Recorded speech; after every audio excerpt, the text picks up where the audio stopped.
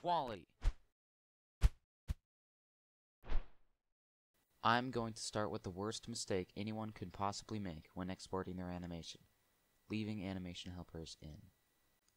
Sometimes people just forget, but most of the time people don't even know that they are separate models, even though all they needed to do was scroll down a few inches and read the big red boxes in the description.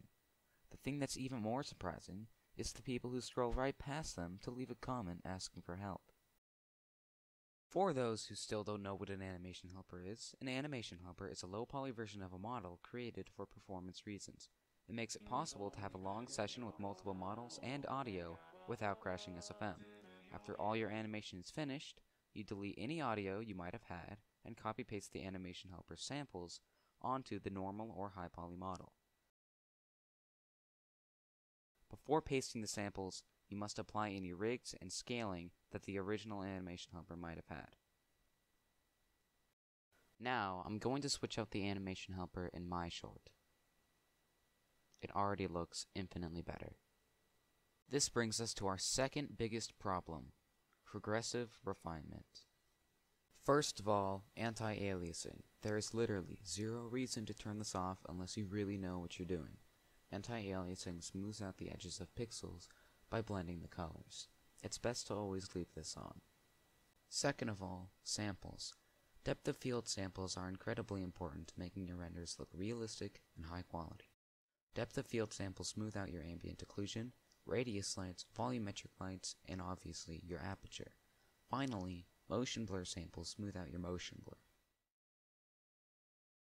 However, adding more samples drastically adds to your rendering time. I have a powerful computer and I'm willing to wait for quality, so I use the max amount of samples whenever I can. A lot of people have far less powerful computers and sometimes even laptops. To the people with wimpy computers, I recommend using 128 depth of field and 64 motion blur samples. It will still take a long time to render depending on your computer, but depending on the shot, the difference can be hours.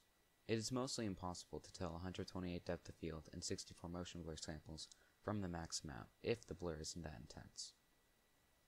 SFM can't use 256 samples if the shutter speed is less than 0.013. Can't use 128 samples if the shutter speed is less than 0.007, and can't use 64 samples if the shutter speed is less than 0.004. I have found that 64 samples looks great, and I wouldn't ever recommend using below 0.004 shutter speed anyway. Now that the two biggest problems are out of the way, I'll be talking about smaller nitpicks, and some things that are just personal preference. The first one is rendering options. Personally, I render image sequences in the Targa format. Targas are uncompressed, but I doubt there is a noticeable difference in quality between TGAs and PNGs. If you are looking for speed, Targas are the quickest. I tested rendering times on the first shot of my prototype collab part. PNGs are the slowest, and AVIs are in the middle. I don't have QuickTime, so I couldn't test MP4, but from my experience back when I rendered MP4s on my old computer, they have poor compression, take longer to render, and look worse. I would apply compression and convert video in post instead of rendering MP4s. Now, I want to talk about motion blur. Motion blur is a stylistic choice, and there isn't a right or wrong, but I'm going to give you my opinion. I think motion blur is essential at around 30 FPS. You can get away without using motion blur at 60 FPS, but I would still use it anyway. If you have no motion blur at 24 or 30 FPS, your animation will look really unnatural and jittery. Maybe you can make it work if you're going for a gritty feel, but it makes your animation look very unrealistic. However, if you are going to use motion blur, please lower your shutter speed. Motion blur at 0.021 shutter speed looks horrible. It is impossible to see anything. It looks gross. I recommend using anywhere around 0.005 and 0.010 shutter speed. Next is bloom. SFM bloom sucks. If you really don't have a better option, use it lightly. If you do, almost anything is better than SFM. While there is actually a bloom width option, it makes the bloom square. You'd have to be very creative to make this work. For volumetric lights, samples are the most important thing. However, if you don't want to use 1024 samples, but don't want your light to look bladed, you should move the max distance slider as low as you can without cutting off your light. If you want to avoid the pixelated look when shadow filter size is at 0, you should add a little bit of radius to your light. You could try sliding the shadow filter size up only a little bit, but radius is much better. Finally, SFM can only normally render video up to 720p. If you want to render in 1080p, you have to put it in the launch options. Here's a before and after comparison. Quality! That is all I have for quality in SFM, at least for now. All of the things I talked about require 0 skill, and besides rendering time, 5 minutes. The second part of my tutorial will be on random tips with SFM, and not as high quality as the first part of the video. Welcome to the tips portion of this video. The first tip I want to show you is engine synced to fixed FPS. This is a really helpful setting when you have a session that runs extra slowly. This setting will force SFM to display every frame, even if it won't be in real time. Now I want to talk about Uber lights. I actually have a lot to say about Uber lights. The first thing you need to do is you need to show the light you want in the element viewer and enable Uber lights. I also like to turn on the light frustum so you can see exactly what's happening with your Uber light. So an Uber light just kind of gives you more control over the light. So this inner circle, all the light is even, I think. Between the inner and outer circle, that's where the light starts to fall off. It's a gradient of intensity. So you have settings for that right here. So you have basic width, you have basic height, and these move both. But edge width and edge height basically are just expanding the gradient. If you turn both the edge width and edge height sliders to 0, you get a really cool effect. Unfortunately, you have to turn off depth of field in order to see it. Another aspect of Uber lights is their shape. By default, Uber lights aren't perfect circles. If you want your light to be more circular or square, you have to adjust the roundness setting in the element viewer. While you still have your light in the element viewer, you can adjust the ambient occlusion settings for it. You can turn off AO entirely for the light, or use a decimal value. This tip has to do with the graph editor. I'll be going over these 3 buttons, however I've not been able to figure out what the middle button does. It says it automatically frames curves, but it does not seem to make a difference on or off. Normalized curve display is simple and works well. When it is enabled, it will stack and scale all your samples in a convenient way. Offset mode makes new keyframes offset your existing samples rather than overwriting them. Basically, it works like the motion editor.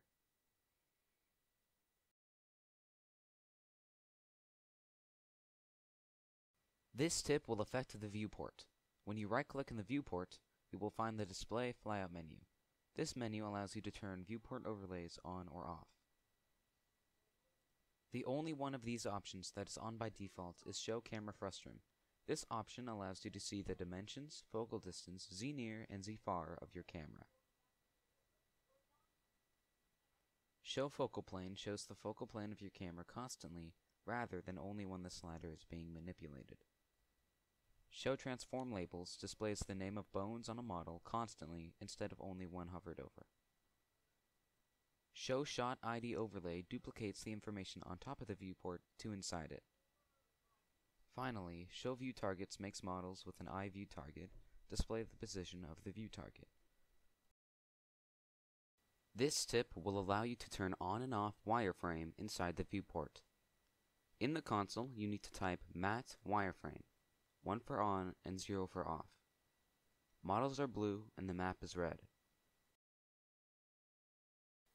My final tip is on particles. Unfortunately, particles have enough to them to require a separate video, so I will be going over the very basics.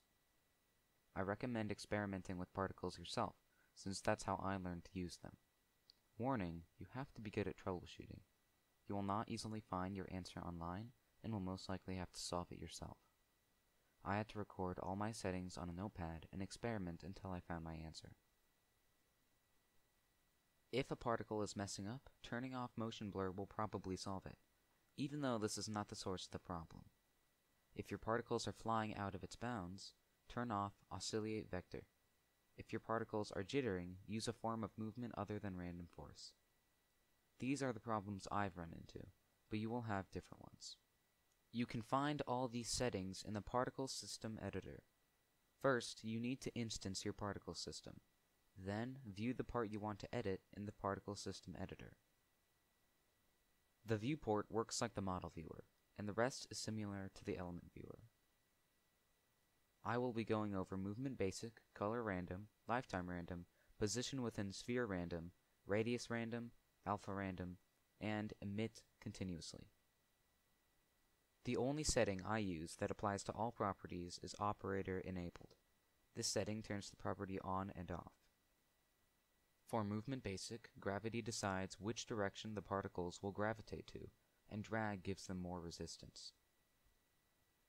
For color random, you set both colors, and each particle will be a random color in between. For lifetime random, you need to set your minimum and maximum lifetime in seconds. For position within sphere random, you have minimum and maximum properties for how far or close a particle can spawn to the control point. Distance bias and distance bias absolute value are a bit harder to explain, but I'll do my best. Distance bias makes the spawning position of particles disproportionate. For example, 001 would spawn particles only at the top of the sphere. Distance bias absolute value is not affected by a value being either negative or positive, obviously because of absolute value.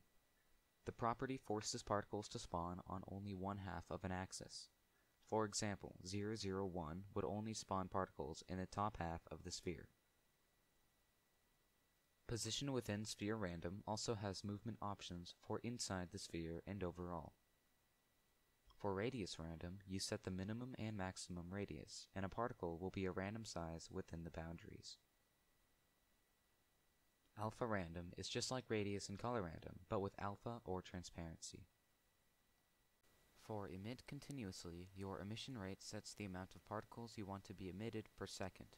An emission duration sets how long you want the entire emission to last. An emission duration of 0 means particles will be replaced as they die. That is all I have for quality and other tips in SFM. I made this tutorial as a special for 10,000 subscribers, but it is a weird milestone since I went from 42 to 13,000 in a few weeks. Regardless, thank you everyone. I hope you found this tutorial helpful.